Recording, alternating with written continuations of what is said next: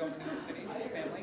So I saw one of your light curves in a Nature paper. Well, it's Oh, not a yeah? Nature paper yet, but it's submitted. Yes, yes, yes. It's submitted on I see that 2 days ago. scene Yes. is celebrating May the 4th. Oh, that's good. Let's see it. That's what it is. May the 4th. I just have to help them. You just happen to have a lightsaber. I thought it would be inappropriate to You just can't run be in too here careful late. these days. You can't.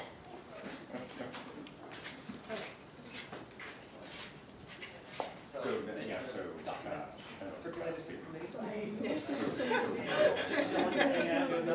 I am a thin layer of consciousness held together by a thick layer of Well, coffee. don't look at me, I'm not involved. I'll just host the meeting. Yes, we are back. Yeah, but hopefully. Oh yeah, I'm excited. I'm working on my slides, presenting to Dave tomorrow. Yes. Well, gave Francesco a chance to no, we share a little bit more about the Okay.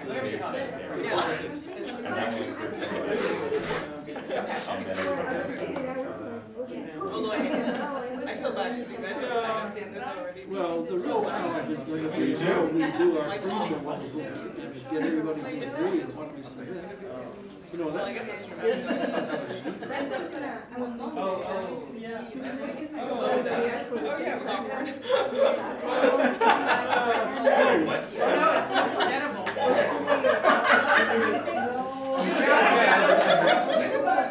Dang, okay.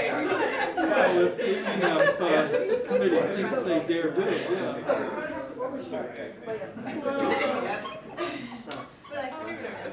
I think the real question is how can we write proposals that give us some flexibility? And I was talking about science for we don't know what the targets are yet because they're going to come from tests.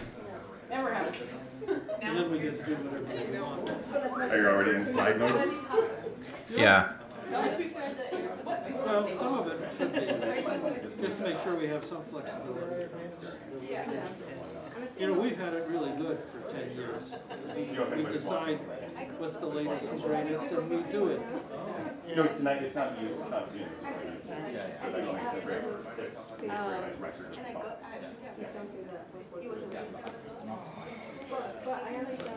Well, yeah, even if they can't I think Enoch was a little happy that we were getting more done than... Okay, I think we're going to get rolling.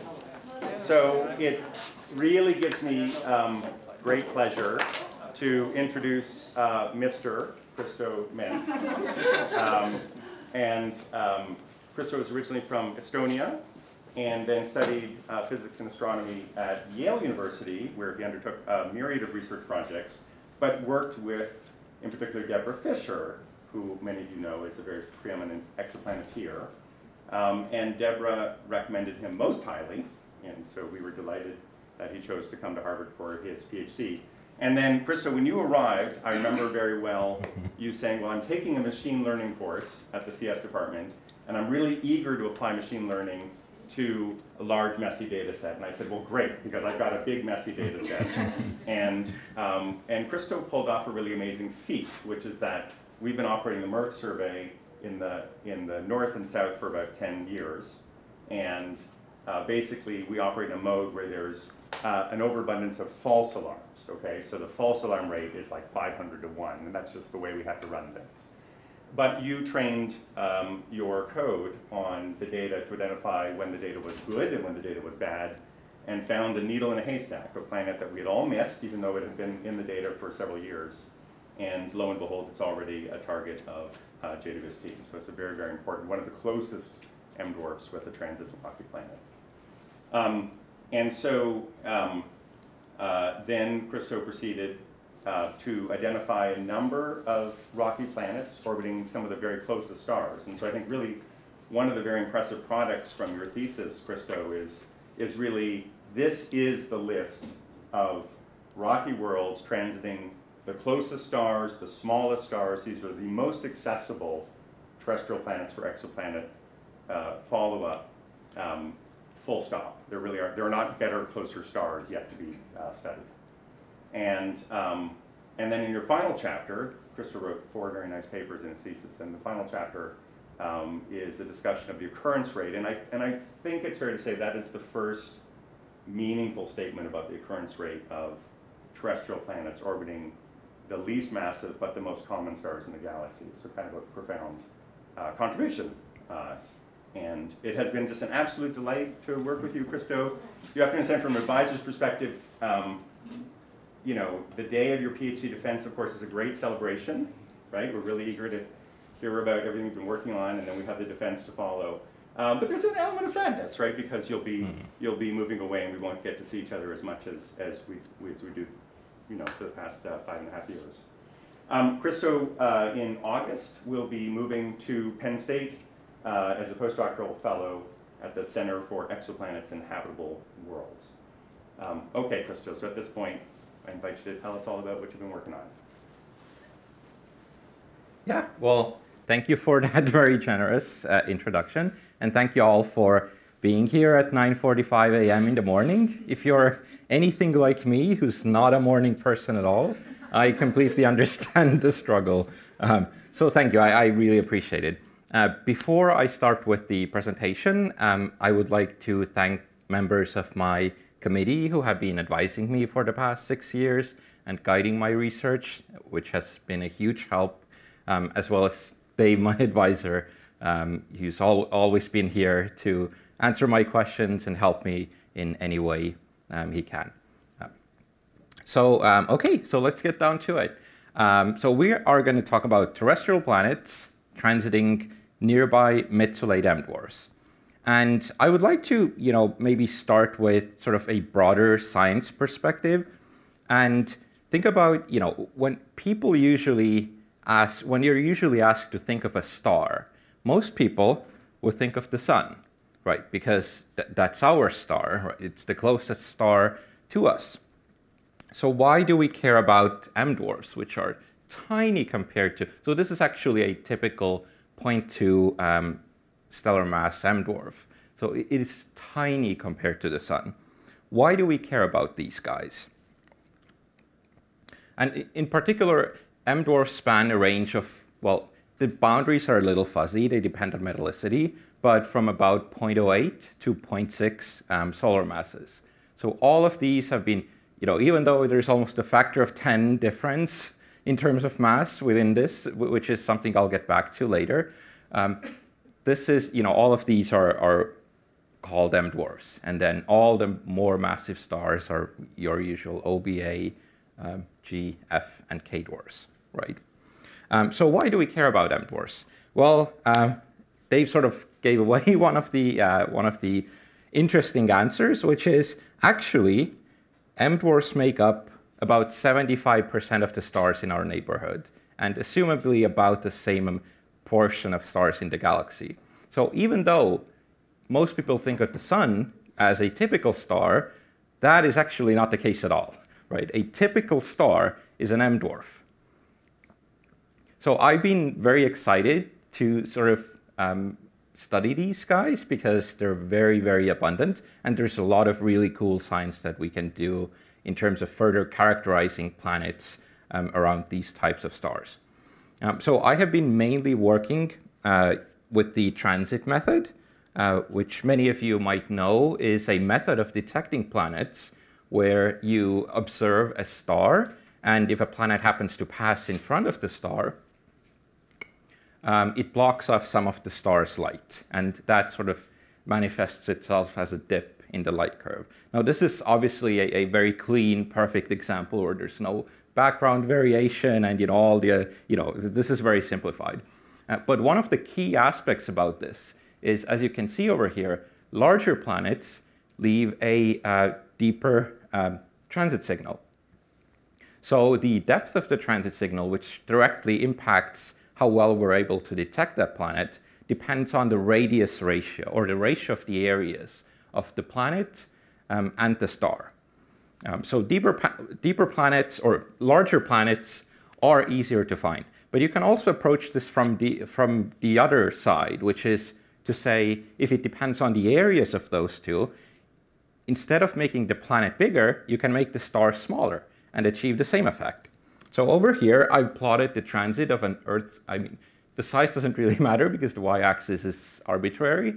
But essentially, I'm comparing typical transits for an Earth-sized planet around stars with different radii, right? So the black line is essentially Earth as an exoplanet, Earth transiting a solar radius star. Then when you move to a 0.5 solar radii, which is an M dwarf, you get a much deeper signal, a factor of 4 in terms of the depth is a factor of 4 higher. But then you can go even lower, and you can go to 0.2, and suddenly you have a huge signal, right? Which is really what's driven a lot of my research. The fact that these kinds of stars, planets around these kinds of stars, are a lot easier to find, and we can, because of this, the ratio of the areas, we can look for much smaller planets compared to what we can see around Sun-like stars. There are other reasons why we're interested in M dwarfs. As Dave briefly mentioned, M dwarfs are essentially the only type of star that where we can place any meaningful constraints in terms of the planetary atmospheres in the near future, either with JWST or other instruments that are currently being built. And this is especially true for the lowest mass M dwarfs, because once again, this factor does not only affect the transit depth, which is what you use to discover the planet, the spectroscopic features are also amplified by the same effect. So if you're doing a spectral analysis, you're doing transit spectroscopy, you also get a much higher signal if you're looking at a very low mass red dwarf. Now, red dwarfs are in many ways different than the sun, other than the fact that they're a lot smaller. One of the main differences is the fact that they tend to be extremely active, right? So about a third of M dwarfs within the solar neighborhood are still within their active XUV phase. So these stars stay in this active phase a lot longer after they enter the main sequence compared to sun-like stars. And as a result, any planet that orbits an M dwarf is going to be subjected over time to much higher amounts of XUV radiation, which can have profound consequences of the planet's atmosphere, for example. So that is one key difference that, why I'm personally interested in comparing, how the planet population around M dwarfs compares to the planet population around solar type stars. And that is one of the major differences. But there are also differences in planet formation. Specifically, planets form in protoplanetary disks. I've sort of chosen one of the, this is just an illustration. But the size and mass of that disk generally correlates with the stellar mass. So M dwarfs, because they're so much less massive, specifically the smallest M dwarfs, they tend to have smaller disks. So, and because planets form out of the material that's in the disk, that immediately sets certain constraints on how many planets can form, because you have a different amount of material to work with. There's another important factor for M dwarfs, which is the fact that unlike sun-like stars, M dwarfs don't tend to have very many cold gas giants, which if you have a gas giant forming in a protoplanetary disk, it can open up a gap in the disk, which essentially blocks both planetary migration, so migration of planets from beyond that distance into the inner system, as well as the flow of pebbles, which, one of the main sort of theories of planet formation is pebble accretion. And essentially having a gas giant in the outskirts of a planetary system, when it's forming, can effectively block off the flow of pebbles into the inner system, which can once again affect how many and what kind of planets form. And this is one of the ways that people have tried to explain why the solar system doesn't have any super Earths. So the largest terrestrial planet in the solar system is Earth, and all of the other three are smaller. And when you look at exoplanetary systems, a lot of them tend to have larger terrestrial planets with 1.1, 1.2, 1.3 Earth radii. So why don't we have those?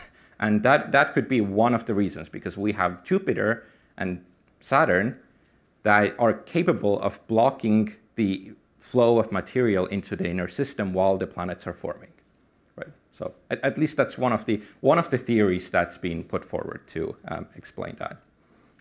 So those are the ways in that these sort of illustrate how planet formation and evolution around M-dwarfs can be substantially different compared to that of solar-type stars.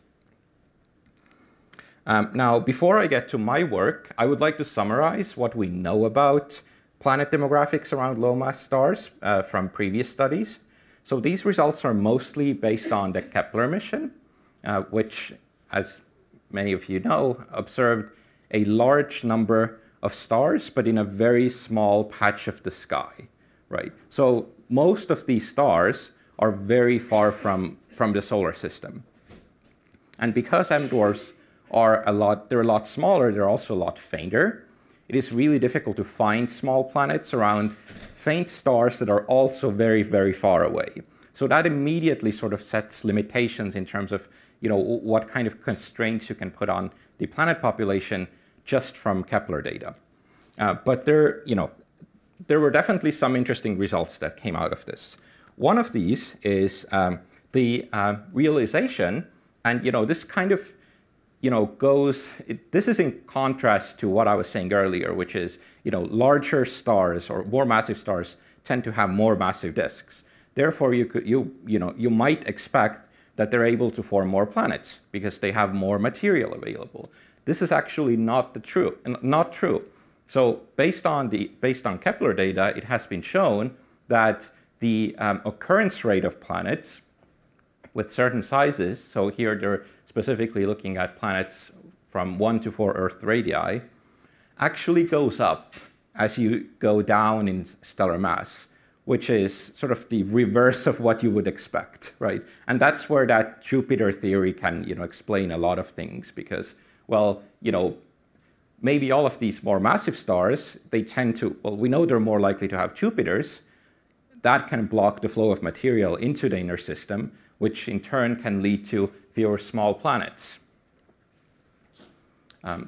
But the key thing about this plot is, people usually, all of these studies, they do include a category of M-dwarfs. But as I said previously, M-dwarfs span a wide range of masses, from roughly 0.08 to 0.6 solar masses. And essentially, all of the Kepler studies focused on the most massive M-dwarfs because the least massive M-dwarfs were just too faint and too far away that you couldn't detect small planets around them. So here, M-dwarfs really means 0.5 solar mass stars, not 0.1 or 0.2 solar mass stars, which is, once again, a factor of 5 difference. And the other major sort of result from the Kepler mission is the realization that when you plot the planet population as a function of planet radius, it appears, or it is bimodal, right? Which is interesting. So this was demonstrated for solar type stars by Fulton et al. Back in 2017. And then some of Ryan Cloutier's work specifically looked at heavier M-dwarfs and found a similar bimodal distribution. But this is, once again, the median stellar mass for this plot, for example, is a lot higher than, the mass of the smallest M-dwarfs, which haven't been studied as much. And a common interpretation of this bimodal distribution is the fact that, this represents fundamentally two different types of planets, which is on the left side of the so-called radius valley, you have planets that are predominantly rocky. So they're, when you measure their bulk densities, they're consistent with a purely rocky composition and no sort of hydrogen-helium envelope. And then as soon as you add a little bit of hydrogen or a little bit of helium or a little bit of any kind of volatiles, that tends to sort of puff up the planet very quickly. And that's how you get this side, right? Which is essentially, I mean, there probably are some rocky planets in here as well, but all of the planets that are either enveloped terrestrials or water worlds or, you know, different types of planets which all have volatile envelopes, these are that second half of the population. And because studies so far haven't really been able to go below 1 Earth mass in terms of sensitivity, this population is often referred to as super-Earths, because they're rocky planets that tend to be bigger than Earth, but they're consistent with being a pure rock, kind of like Earth. And then everything over here is referred to as a sub-Neptune, because they're smaller than Neptune, but they're not purely rocky. In terms of M-dwarfs, there was a major study by Courtney Dressing and Dave Charbonneau back in 2015 that actually analyzed essentially the entire Kepler data set and all the M-dwarfs that were available within that data set at the time to calculate planet occurrence around these stars. And once again, these are early M-dwarfs, so about 0.5 solar masses. So we're not probing the lowest mass stars. When you plot it as a function of radius, the sensitivity doesn't really allow you to see, whether the distribution is bimodal or not. But one of the main sort of outcomes of that research was the realization that, yes, indeed, M-dwarfs tend to have many planets and more planets than more massive stars. So they estimated that there are about 2.5 planets per M-dwarf within a radius range of 1.4 our Earth, and periods out to 200 days. So based on that, we know that planets are very common around M-dwarfs. So the key questions that have been driving my research over the past 6 years have been extending this to the lowest mass M-dwarfs, which haven't been previously studied. And because several processes of planet formation and evolution do depend on the star and the stellar mass, I'm interested in investigating how that changes the planet population when you're looking at the lowest mass M-dwarfs. So specifically, here you have M-dwarfs of roughly 0.5 solar masses. What happens if you push that lower, if you go down to 0.2? Because when you go back to that transit signal, the difference was huge, right? Going from 0.5 to 0.2, that's like a 6 to 7 times deeper signal. So you can look for if you divide the radii, you can look for more than half the size of the planet that you would be able to look at around a 0.5 solar radius star. So does that increase continue over there? And it's not necessarily, it's not obvious why it might continue, to be honest. Because the way, as I said, people explain why higher mass stars form fewer planets usually invokes the presence of Jupiter, which blocks the inflow of material and therefore leads to fewer smaller planets in the interior. However, by the time you get to 0.5 solar masses, Jupiters are already quite rare. So when you move onward to even lower masses, it's not guaranteed that this sort of decrease in occurrence will continue. So that's one of the, and that's going to be one of the punchlines at the end, which is, does it continue or is it fundamentally different? And then the other question is, what does the radius distribution look like for mid to late M-dwarfs? And once again, M-dwarfs, as I previously mentioned, many of them are active. They stay active for a much longer time than solar-type stars. That can have an outsized effect on the planetary atmospheres, because if you subject the planetary atmosphere to billions of years of XUV radiation, photoevaporation, for example, can strip away the atmospheres more easily. So are there as many planets with a substantial amount of hydrogen and helium, for example, around the lowest mass M-dwarfs? And based on Kepler data, we couldn't really answer that question. below about 0.5 solar masses, which is really the highest mass M-dwarfs. So I have been working with a very nice stellar sample that was put together by Chen Winters. Essentially, she compiled a sample of all nearby mid to late M-dwarfs within 15 parsecs of the sun. Actually, I'll put these up there. And by mid to late M-dwarfs, these are all the M-dwarfs with masses between 0.1 to 0.3 solar masses. And thanks to Gaia, we know the distances to these stars pretty accurately. So it's actually relatively easy to, accurately construct this sample and make it volume complete, right? But essentially, these are all of the nearby, all of the low mass M-dwarfs that are close enough that we could study them in detail. And there's a total of 512 stars in that sample.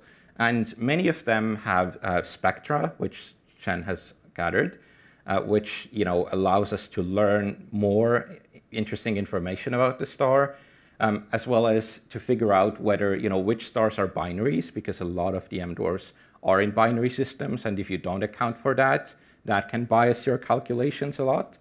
So this has really been a great sample to work with, because thanks to Jen, I essentially know which stars are binaries and which stars aren't. Whereas for Kepler data, that used to be an issue where it was more difficult to figure out whether you're looking at a eclipsing binary or a planetary transit, for example. Before I started my work, there were 3 known planets within this data set: GJ1214b, which was found back in 2009, I believe, by Dave Charbonneau. And so this is a planet orbiting a nearby M-dwarf with an orbital period of 1.6 days, and it is quite a bit larger than Earth, so 2.7 Earth radii, and its density is lower than what you would expect from a pure rock, which is roughly 4.7 to 5 grams per cubic centimeter. So in this case, there has to be something in addition to the rock to explain the bulk density of that planet. There's also LHS 1140b, which is a temperate rocky planet transiting a nearby M-dwarf with an orbital period of 24.7 days. Now, how they found this, I'm still kind of in awe of this, because to find it's a super-Earth, but still close to an Earth radius. To find this and this was found from the ground, by the way, using MIRF photometry, right? A planet that transits once every 25 days, so you have to wait a long time to accumulate transits. The fact that they were able to find this, I think that is sort of an achievement in itself. And then you have GJ1132b, which is another super-Earth that is consistent with a purely rocky composition. So these 3 planets were the only planets that were known within 15 parsecs of the sun, orbiting stars with masses between 0.1 to 0.3 solar masses when I started my work back in 2017. And all of these were discovered by the MIRF project. So the first thing I did was analyze MIRF data, because, why not? This data set had already produced 3 small planets, and, we had lots of follow-up observations of many of these stars. So I thought, why don't we conduct a planet search in that data set? And the MIRF telescope array is actually interesting for various reasons, but one of its main functionalities, so you can see the telescope array in action over here. This is in Chile, so the MIRF South telescope array. And as you can see from the top over there, the light curves are reduced in real time. And whenever a telescope detects that the flux of a star drops, it switches to a high cadence follow-up mode automatically. So that allows you to survey a lot of stars on any given night. And stars that don't show variations, you can just get low cadence observations of these. But as soon as you detect something that could be interesting, you can immediately follow that up, which is really crucial if you want to find small planets, because that low cadence data doesn't really, I mean, that won't show you a convincing transit. So that's something that we call mirth triggers. So whenever a star triggers the high cadence observing mode, and this is what a trigger might look like. So you see these low cadence observations, and then suddenly the flux drops, and the telescopes are, they go like, wow, something's going on. We better follow this up, and you focus all of your resources on this star as opposed to looking at other stars. And then you get this nice signal. Now the problem is, because you're observing from the ground, there's a lot of other factors that can create signals, false signals that look like transits, right? There's variations in the atmosphere. Specifically for the smallest M dwarfs, water vapor content in the atmosphere is very important to account for because it affects M dwarfs differently than it does solar type and more massive stars, which are usually used to calibrate observations.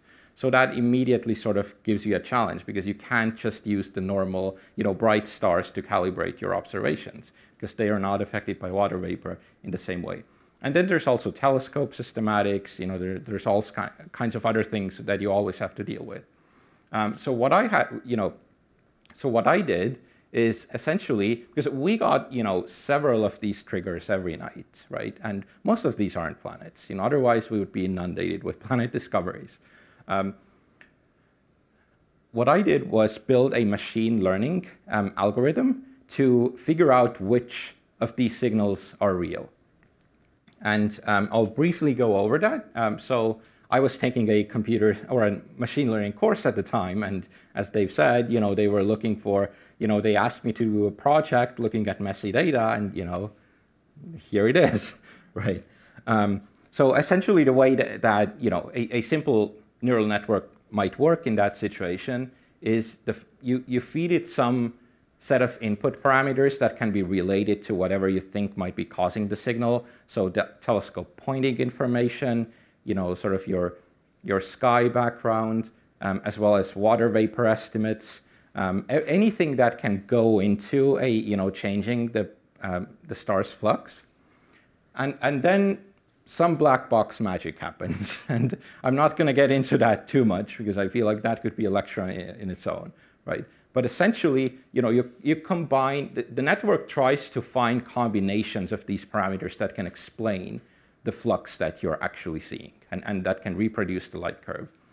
And in the end, you can actually characterize the likelihood that the signal you're seeing is not caused by these factors. And because these are all factors that correspond to telescope systematics and atmospheric variations, if you can't explain the signal using these, then you might be dealing with a real planet. And lo and behold, the same trigger that you just saw, actually, this was a trigger of LHS 1140, which already had a known planet, that 25-day orbital period transiting planet. This signal came out as one of the lowest likelihood signals to be caused by systematics or atmospheric effects. So that immediately sort of caught my eye.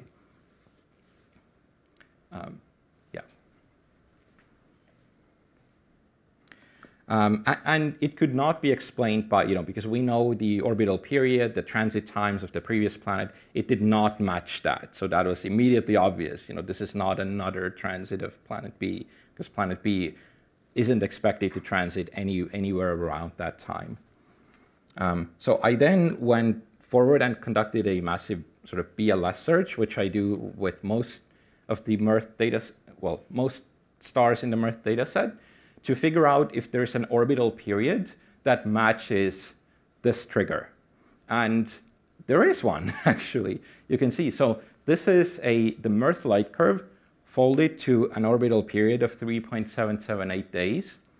And when you do that, you actually see a dip over here that matches the trigger, but it's not dominated by it. So there's actually a lot more data from other nights behind that. And on their own, that data was not sufficient to trigger the high cadence mode on any other night. But combined, you can see the planetary transit. But essentially, I think what was really cool from this is the fact that, this was done after we already, I already suspected that this might be a planet. But essentially, this is like finding an Earth-sized planet from a single transit in ground-based data, which I was really excited to work on this, and I feel like this is one of the most exciting parts of the past 6 years. So. We then managed to get Spitzer IRAC observations of the star, and actually managed to capture, and this was purely by chance. We didn't this was not scheduled ahead of time. Actually, both transits right one after another, and now you can really see this is really something. This is not like something you see from the water vapor variations from the ground. And then we looked at HARP's radial velocities, which luckily there was a lot of because of the already known planet 1140b.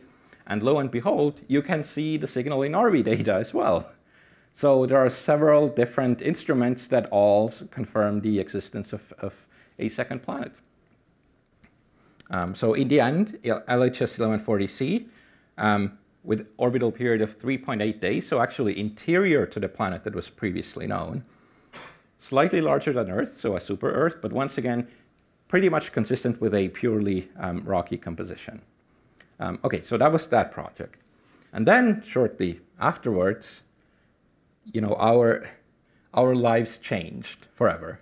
Well, no, actually, that's not what I wanted to show. This is what I wanted to show. Carrying TESS, okay. A planet-hunting spacecraft that will search for new April worlds beyond our 2018, solar system. right? Many of you remember, this is the launch of the Transiting Exoplanet Survey Satellite, or TESS, which sort of became the cornerstone of the rest of my thesis because of all the amazing data that started coming in from TESS. That was back in 2018.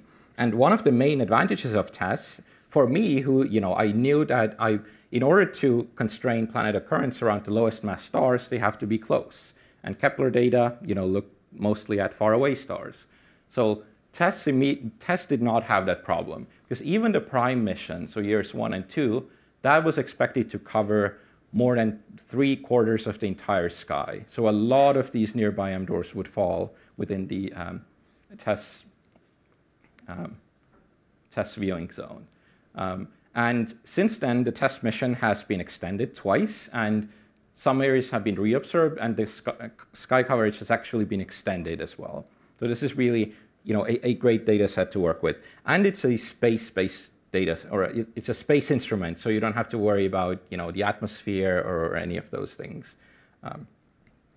One of the first stars I worked on, and one of the first stars where I analyzed TESS photometry was TOI 540. And here you see 3 sectors. So TESS data is divided into observation sectors. 3 sectors of TESS data, right? And can you spot a transiting planet in here? I mean, yeah. I mean, obviously, if you haven't seen many of these kinds of light curves before, then you might think, yes, there's lots of these. There's a drop here, and the drop there, and the drop there, and look at all the planets that are in this data set. No, actually, this is all stellar activity. So TOI 540 is one of those still active M dwarfs where you have, where it's extra hard to detect planets because you have so much variation from the star itself, because it's magnetically active. And it's not even it's not necessarily the same every rotation cycle. So this is sort of modulated by the rotation period. You can see the pattern actually changes over time, which makes it even more complicated. Right, so it's a very active flaring star. We actually managed to measure its XUV flux completely by accident. We didn't plan to. Apparently, this star was flaring so much that XMM Newton was in a slew mode and moved over the star, and during that detected or measured the X-ray luminosity or the X-ray flux coming from the star. So they weren't even looking at it. It just, blasted its radiation towards us. So we found that, we estimated that about 0.3% of the entire bolometric luminosity of that star came from XUV, or comes from XUV, which is actually pretty much the highest sort of, there's an upper boundary to this because there's a saturation regime at some point, so you actually can't go much higher than this. So this is among, the most active M dwarfs. So I used the Gaussian process model to disentangle the signal. So here you can see that nice stellar, that variation that's modulated by the rotation period. And all of these, every single line represents a different rotation cycle. So you can see it does change over time. It's not a very thin line. Once you remove that signal, you can actually see a planet with an orbital period of 1.24 days in there. We managed to follow it up with MIRTH. So we gathered 9 follow-up transits. And so this is from the ground, and it required 7 MIRTH telescopes looking at it at the same time. And you see there's lots of, there's lots of baseline variation that you have to take into account. But essentially, you can see the transits, which is really nice. And it's actually really consistent with the TESS data. Unfortunately, because it's so active, we couldn't constrain its mass because getting RVs for such an active star is very, very difficult.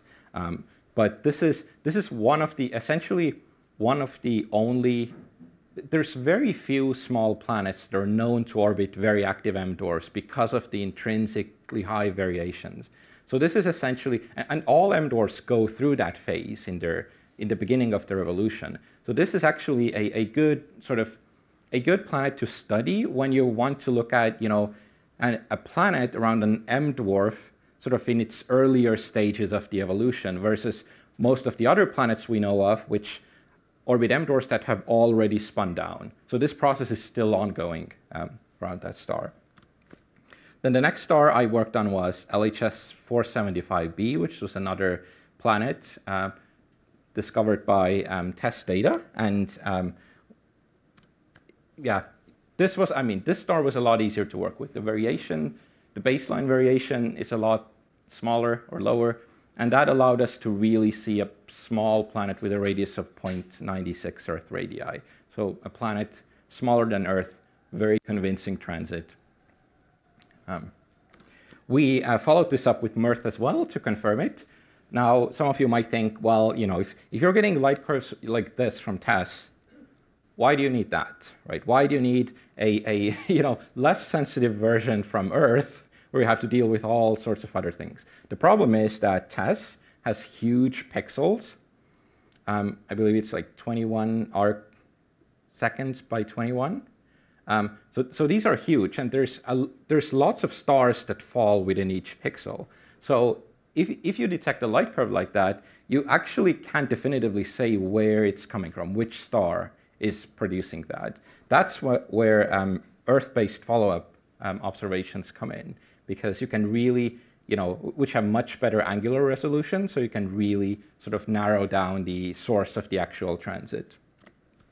And yeah, once again, the Earth-based, the MIRTH data and the TESS data were remarkably consistent. Unfortunately, no mass for that either, because it just doesn't have RV data at this point, but I'm hoping that people will do this in the near future. This is not a very active star. Go and get the mass. That would be really, really great. Okay, so now we have 6 planets instead of the 3 we started out with in that data set. There were also 3 other planets that were discovered using TESS data while I was working on those 3. One was the ultra-short period planet orbiting LHS 3844, which was the 3rd planet ever discovered by TESS. So that was discovered very early in the TESS mission. And I analyzed the MIRTH data of it and once again confirmed the source of the transit, and the data was very consistent. Yeah, and the orbital period is actually around 11 hours, so that's why it's an ultra-short period planet. And then there's this other exciting system, LTT 1445A, which Jen Winters worked on, that actually contains 2 planets. Both of these are super-Earths, consistent with a purely rocky composition. But what makes this system really interesting is essentially I mean, I'm not a Star Wars fan, but I believe, what is it called, like Tatooine, or what the planet is? Are there any Star Wars fans? Yes. Yeah. I believe it, yeah. Okay, yeah, not my area of expertise. But I believe it has 3 suns, right? Am I correct? Yeah. Well, this certainly has. So these planets are orbiting a star in a hierarchical 3-star system. So literally you would have 3 suns in the sky, which, is pretty cool to begin with. So great discovery. Okay, so essentially these 9 planets are all of the planets that we know of that exist within that sample of low-mass M dwarfs within 15 parsecs of the sun. So I thought, but we have test data for most of these stars, apart from these red dots. We actually have, at the time, we had test data for 365 of these stars, and there's about 500 total. And we don't see a lot of planets. We have 9, but a lot of these have light curves that don't show any evidence of a planet. And we know we can find small planets, the size of the Earth, because some of these discoveries were, the size of the Earth. So I wanted to go forward and measure, essentially constrain the occurrence rate based on not only the planets that we do see, but also the planets that we don't see. So what I did, and computationally, this was a nightmare. So I actually had to use the Harvard Cannon supercomputer to do this. After optimizing my code several times, rewriting it in C++, doing everything I can to make it faster. It's just that essentially to estimate your detection sensitivity, you have to keep injecting thousands of planets into every single light curve and then running your planet detection algorithm to see if you recover it. And then you have to do it over and over and over for every single star, which is just a lot of computational power. But essentially, I created detection sensitivity maps for all of these 365 targets. And over here, what you can see is, this is just an example for one of these stars, right? The numbers represent what percentage of the planets with that particular radius and orbital period you would expect to recover. And something I would really like to point out, so here the x-axis is radius ratio, but this pentagon over there represents an Earth radius. So around this star, this is where Earth would be. And essentially, and the orbital period that it represents is a planet that receives the same amount of total light from Earth, because M dwarfs are a lot less luminous. Therefore, you have to be a lot closer to the star to receive the same amount of light. So this was really exciting because it immediately told me, wow, we could find Earth around that star with a 90% consistency, which is really amazing. But not just that. There's a lot of parameter space to the left. You can go almost down to a Mars-sized planet for many of these stars. But none of these discoveries were Mars-sized. The smallest was 0.9 Earth radii. So where are those planets? I'll come back to that in a few minutes. But you can also combine all of the individual sensitivity maps to create a survey detection sensitivity. So this is essentially averaging over all of the stars in your sample. And here I'm plotting the 7 known planets within that parameter space. And once again, you see your sensitivity does drop if you go below 1 Earth radius, but there's still a lot of space here where you have good partial sensitivity and no planet detections. You can also do this for insolation because, essentially if you have a planet with an orbital period of 4 days around a sun-like star, it's going to receive a lot more radiation compared to, something orbiting a 0.2 solar mass star where the luminosity is, a fraction of a % compared to that of the sun. So maybe we shouldn't compare planets based on orbital period, but based on the amount of radiation they receive. Because that's ultimately what's going to matter for a planetary atmosphere, for example. It's going to be how much total radiation you're getting, not what your orbital period is. And when you do that, when you convert this to insolation, you essentially get a similar picture where you're not really limited by your sensitivity. At least, because if we were purely limited by sensitivity, you would expect to have a pileup of discoveries near where your sensitivity drops off. And that doesn't really seem to be the case. I'll also quickly mention, I cut this off at 7 days because, for computational cost is a major factor in this. The longer the orbital period is, the longer it takes to run the BLS and to detect the planet.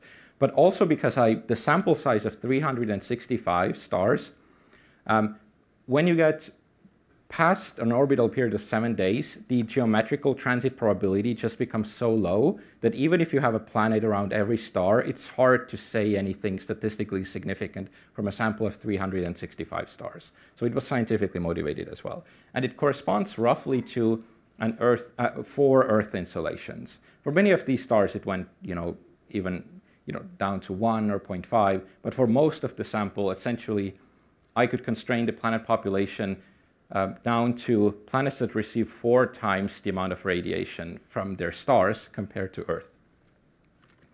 I then went on and modeled the underlying occurrence rate to find out how many planets, because this is what we see, but there are several factors that play into this. Not just detection sensitivity, but also the trigonometric probability of a transit that you have to take into account. And when you have 7 data points, you have to make some assumptions in terms of what the underlying population looks like. And I tested different models, but I actually found that a pretty simple model worked relatively well to model the underlying planet distribution. It's a power law as a function of orbital period, where the power is actually close to actually pretty much close to 1, which is consistent with previous studies who have tried to do this as well. And then the radius distribution can actually be modeled quite well by a Gaussian distribution centered at around 1.1 Earth radii, which sort of encapsulates all of these planets and drops off both towards smaller sizes as well as larger sizes. So this immediately looks very different from the bimodal distribution that I showed before for Sun-like stars, where you have 2 distinct peaks. Here you can model this with a single peak, and then over here, where you're supposed to have sub-Neptunes, you don't have anything, right? So what's going on? I should also say that you can, based on that model, you can actually evaluate the numerical occurrence rate. So for planets smaller than 1.5 Earth radii, I got 0.61 planets per star when you take into account the geometrical transit probability as well. Whereas for sub-Neptunes, you can place a higher limit of 7.2%, which is a lot lower than this. Yeah, so that was a major question. Where are the sub-Neptunes? We're seeing this peak, which matches with what you would expect the terrestrial planets to be like in terms of radius, but we don't see the sub-Neptunes. Now, the caveat is we do know sub-Neptunes actually exist around these stars. GJ1214b, which I previously mentioned, is a sub-Neptune with a radius of 2.7. The problem is this star was not observed by TESS, or has not been observed by TESS, as far as I know, so I couldn't use it in my analysis. But even if you add in that planet to the data set, having 1 planet in this bin would still be consistent with this upper limit. It would yield about a 0.05 planets per star, this 1 planet, because detection sensitivity is essentially 100% around here.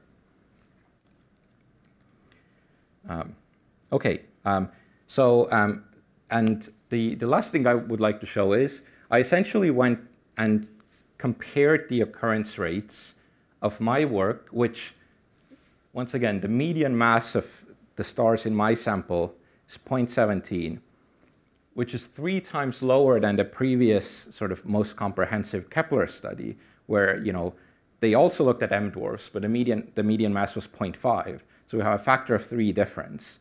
And so I essentially wanted to compare the occurrence rates and see what might be different based on based on stellar mass. So when you look at period space, so I've written 0.5 to 1.5. This is really the rocky terrestrial population, so this roughly corresponds to that. You find that for periods below 7 days, smaller stars do tend to have more planets. But a part of that effect is because systems are more compact around these stars, right? Because once again, a star with the same orbital period receives a lot more light around that star than that one. However, the sub-Neptunes are essentially missing, whereas they do exist for the more massive M-dwarfs. So now you can convert that to insolation. So you essentially remove the effect of the orbital period because the radiation environment is so different for the same orbital period based on the stellar mass, and you actually find a similar pattern. So there are essentially the same amount of terrestrial planets around small M-dwarfs, so 0.2 solar masses, than there are around large M-dwarfs. This is pretty much exactly the same, which, by the way, immediately answers that question of do we expect the increase in occurrence rate to continue? This suggests it doesn't, because we're going a factor of 3 lower in stellar mass, and you still have a consistent occurrence rate that hasn't gotten higher. Whereas if you compare sun-like stars to 0.5 solar mass stars, where you do see an increase, that's only a factor of 2 difference. And for sub-Neptunes, you find a similar picture. Essentially, for planets hotter than 4 Earths, around a 0.5 solar mass star, they are roughly equinumerous. Over here, you essentially have very few sub-Neptunes, and the planet population is almost entirely terrestrial. So this ratio is actually roughly 14 to 1, whereas this is 1 to 1. And this, one of the main takeaways from this is, this could be the result of the fact that the lower mass stars or lower mass M-dwarfs stay XUV active for much longer than even 0.5 solar mass stars, and therefore it is plausible that essentially sub-Neptunes, at least close to their host stars, get stripped of their atmospheres, whereas around 0.5 solar mass stars, even though they receive the same amount of total radiation, because it's not as, because less of it is in XUV, they could be better at retaining their envelopes or atmospheres. And finally, I would like to end by commenting on this, because I sort of hinted at the fact that you have some sensitivity for planets smaller than 0.9 Earth radii. So what can we say about that? Because this distribution is really peaked at 1.1, but it drops off to both sides. So I calculated an upper limit of 21, so 0.21 planets per star with radii between 0.5 and 0.9. And once again, this assumes a constant occurrence rate with radius within the spin. And you have to make an assumption because there are no discoveries here. So I just took the simplest one. But if you do that, you actually find that essentially sub-Earth-sized planets are less common than larger planets, which could also mean, that this is another way that the planet population around the least massive M-dwarfs is different. Because you don't have gas giants, you have more inflowing material, right? More migrating super-Earths as well as inflowing pebbles that can form larger planets in the interiors. Whereas, for the solar system, Jupiter cuts off that flow, and therefore any planets that are in the inner solar system are smaller. They're all smaller than Earth. So that is sort of one way to explain this, why this discrepancy exists between low mass stars and sun-like stars. I'm running out of time, so I'll quickly go over the conclusion. So we are still finding planets around the nearest mid to late M-dwarfs, which is exciting. So I presented 3 of these, 1140c, 540b, 475b. They're all small planets around nearby M-dwarfs. These are the kind of planets that where we can actually meaningfully measure or put any constraints on the presence of an atmosphere in the near future. You really can't do that with sun-like stars yet. On average, these stars have 0.6 planets per star with orbital periods below 7 days. This is consistent with more massive M-dwarfs. But because less massive M dwarfs tend to have more compact systems, so a planet receiving the same amount of radiation has a lower orbital period. When you compare planets of equal stellar insolation, the total occurrence rate in mid to late M dwarfs is actually half compared to more massive M dwarfs due to the low abundance of sub-Neptunes. So terrestrial planets are just as common. Sub-Neptunes are heavily suppressed, which is not what you would expect, if that trend continued of, like planet occurrence going up with decreasing mass. And the hot planet population in the smallest M dwarfs is almost exclusively terrestrial. And I found that the terrestrial planets outnumber water worlds and the developed planets, which is, combines to make sub-Neptunes at a ratio of about 14 to 1. Just once again, around sun-like stars, they're roughly equinumerous. And finally, Earth-sized planets appear more common than planets below 0.9 our Earth. But, the sensitivity does drop off once you get to these radii. So this is, this is statistically not as strong of a statement than, the rest of these. So I'm actually really interested in looking into this further in the future to see if there really is a difference. If planets that form around low-mass stars are preferentially Earth-sized or slightly larger as opposed to smaller than Earth. And if you want more information, then all of that can be found. There's 4 publications. 2 of them are out. One was just accepted for publication, and another one is currently under review. But they're all up on archive as well. So if you want more information, feel free to contact me or just look them up. Yeah, do we have time for questions? We certainly do. Yeah.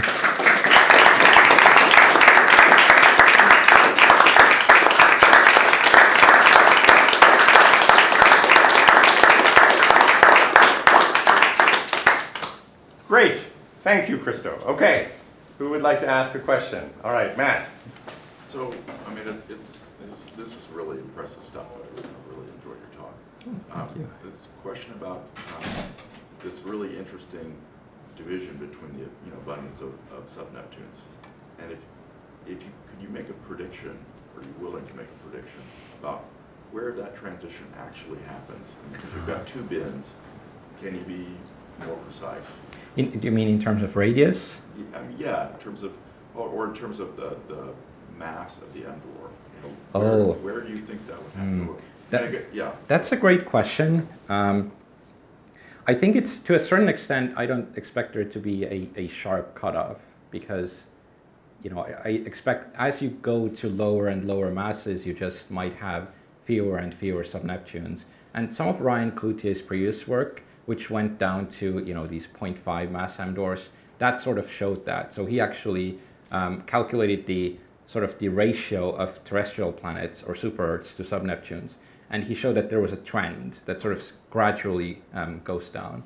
But then there's also the question of, if the distribution is really bimodal and the other peak is just really small, I mean, it would be interesting to see where that division is in radius space. Because so far, we only have this one planet, in the sub-Neptune population that's at 2.7, and then all the terrestrials are between 0.9 and 1.3. So it's really hard to say where the transition is. We would need more data for that. Follow up. So the hypothesis is about stellar activity that's stripping the Yes. sub-Neptune. So then, I think that's one of the most compelling explanations that I've heard, because it sort of readily explains why, because these are also all relatively hot planets, so 4 times, the radiation that Earth gets, so not in the habitable zone.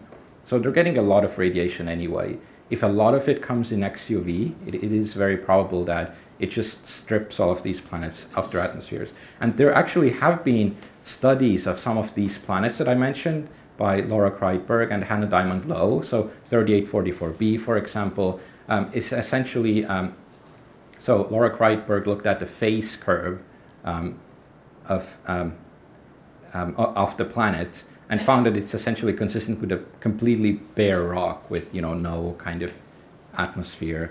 And Hannah Diamond Lowe's work has found essentially the same conclusion for many of the other terrestrial planets. So they all appear to be just they don't seem to have very thick or puffy atmospheres. We can sort of already say that for sure. Emily. Question about the Jupiters, of course. So you mentioned when you in the introduction about the prediction that the outer Jupiter is you're going to have more pebbles being moved into the inner solar system and how that might affect your planet formation. And so the theorists who think about water worlds, one of the arguments that they have is that with a lack of Jupiters, you're going to have water-rich pebbles in the outer solar system coming in, and so you'll have more water incorporated into your inner planets. And that prediction is kind of in tension with your finding that sub-Neptunes are rarer there, because if you did have a lot of water being incorporated, a lot of volatile content, not just in the atmosphere, but into like the bulk composition of the planet, you might expect to have more of the sub-Neptunes. And so I guess I was curious on your thoughts on whether your results speak to the water world versus helium envelope question, and if your results support the helium. Yeah, it's very hard to say based on the small sample size of planets. I do think you're absolutely right. So there's this recent debate about, are sub-Neptunes really mostly enveloped terrestrials, or are they water worlds, which haven't formed in situ, but they can form outside the snow line and then migrate inwards. And having a gas giant would obviously cut off or limit that migration as well. But I did not detect a population of water worlds. They might emerge at longer orbital periods. That is possible, or near the habitable zone. So that is definitely possible. But I also think, some of the work that has sort of tried to constrain the abundance of water worlds has still focused on more massive M dwarfs.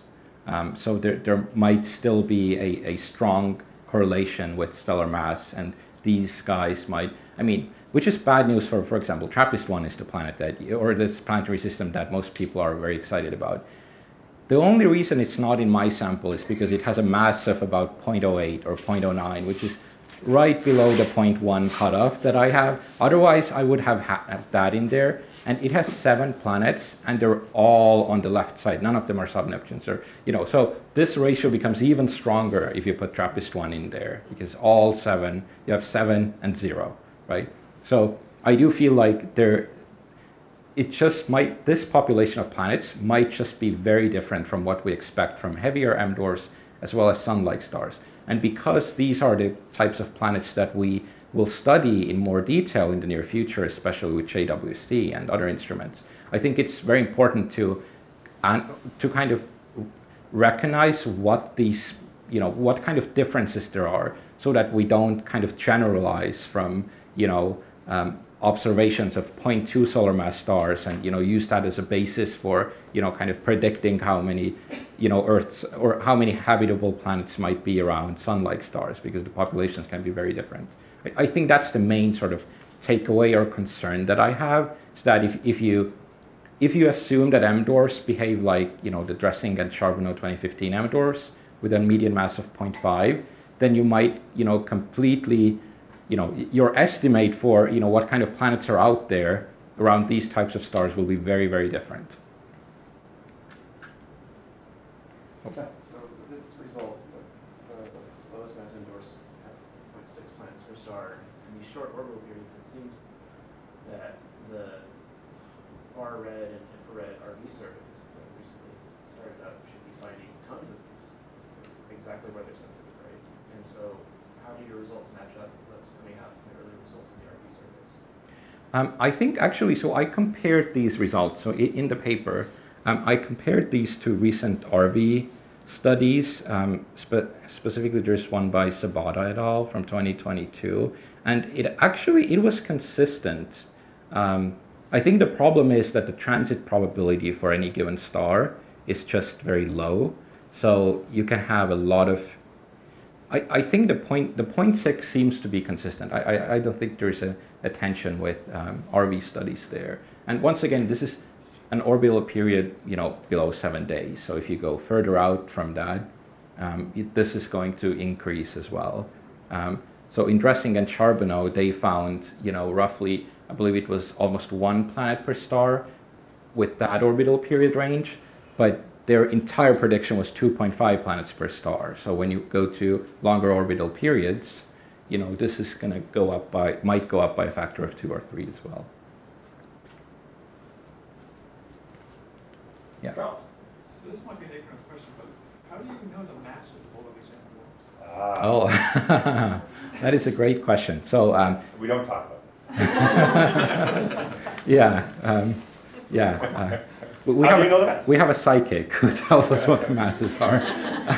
Yeah, no, I think Chen Winters has really done a phenomenal job by essentially really characterizing all of these stars. I have recalculated some of these masses. So essentially, you know the parallax from Gaia, so you know exactly what the distance is. You know that very well. And then you can use the luminosity to get the radius. And then you can use a mass-radius relation, for example, to estimate the mass. And there are certain errors associated with that as well. But typically, they're in the order of about 0.01, 0.02 solar masses. So we're pretty confident that, you know, we have most of the stars that we should have within that sample. But yeah, it's essentially empirical studies, you know, that have been made. And you know, trends that have been derived from those to convert between luminosity, radius, mass, and so forth. Follow up? Or a different question? This is a different question. So if I heard you correctly, it was an accidental detection of XUV from a slewing motion of Yeah, XMM Newton, yeah. So is anybody doing a systematic search with XMM Newton for the XUV radiation from these stars? It might not take a lot of observing time. That's a good question. I'm not sure how common that is. I just, you know, it just seems to be relatively uncommon that, you know, you're slewing your telescope and then you accidentally detect and, you know, you make an XUV detection. I'm actually not sure. I think Alison Youngblood is definitely, some of her research is looking into or sort of characterizing the XUV brightness or XUV fluxes of nearby stars, including M-dwarfs. But yeah, I don't have a very good answer for that, unfortunately. Yeah. Okay, any more questions? Okay, so I do want to first also thank the committee. So the committee chair is Karen Oberg, and then we have Mercedes Lopez Morales, Dave Latham, and our external examiner, Professor Phil Muirhead, who's joining us from Boston University. So the committee is going to meet with you, and we'll see how things go, Kristo. And then we'll report back with an email maybe in a couple hours. So, okay.